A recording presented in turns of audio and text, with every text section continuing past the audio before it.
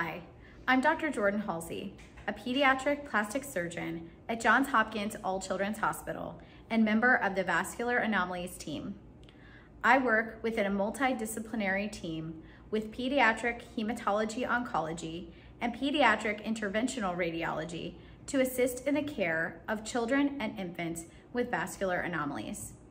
This includes venous malformations, capillary malformations, lymphatic malformations, along with vascular tumors of all types. A hemangioma is a benign vascular tumor that is commonly diagnosed in infants. They can be present at birth, known as a congenital hemangioma, or they can appear shortly after birth and are known as an infantile hemangioma.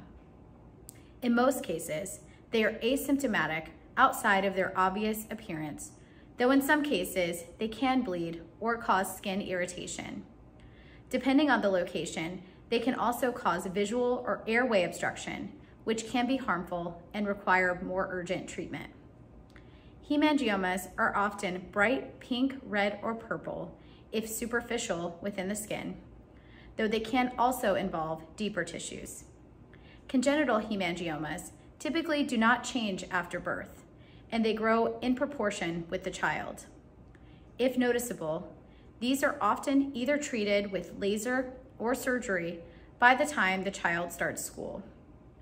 If not noticeable, or it does not bother the child, the hemangioma can be left alone. Infantile hemangiomas behave differently. These are not usually present at the time of birth, but exhibit rapid growth once they appear in the first few weeks of life. Their growth persists for around 12 to 15 months before finally plateauing.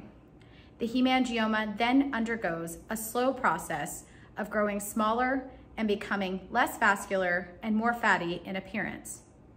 There are medications that can be used in the first year of life to slow hemangioma progression.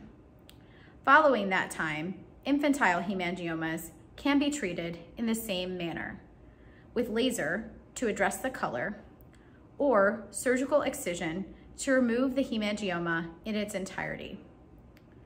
This typically is performed after the hemangioma has had some time to grow smaller, but during early childhood to prevent noticeability of the hemangioma by peers at school. Our vascular anomalies team looks forward to learning more about your child and providing options for treatment of their hemangioma.